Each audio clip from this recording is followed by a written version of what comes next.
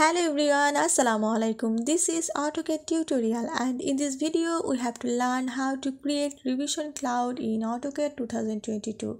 So let's get started. First we have to go to Home tab and you can find here Draw panel and select here revision clouds options, rectangular, polygonal and freehand. You can find this revision cloud in the command line. Just type the command revc for revision cloud and press enter.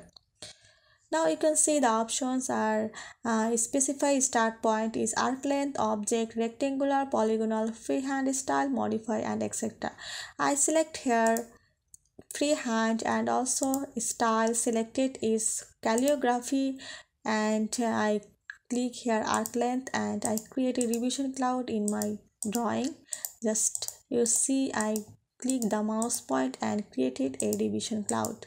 I can create this again, just click and create a revision cloud.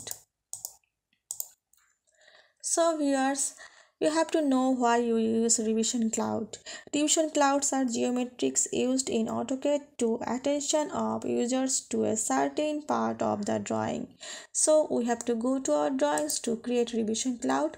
This is my drawings and I want to create revision cloud in this. So I type the command revc revision cloud and press enter.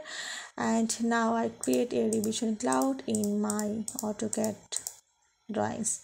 You see I create this revision cloud. Now I have to see the another revision cloud in my drawing. Just type the command revc revision cloud and press enter. And you can find here the options is polygonal, freehand, style and anything. I select her style is normal and select the freehand and select a revision cloud in my drawing. And you can modify this revision cloud, just press this and change it.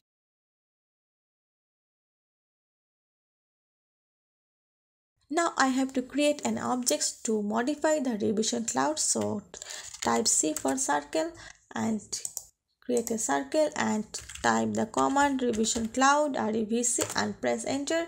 And you can see here options objects and select it and select the objects and you can see the object is modified in revision cloud.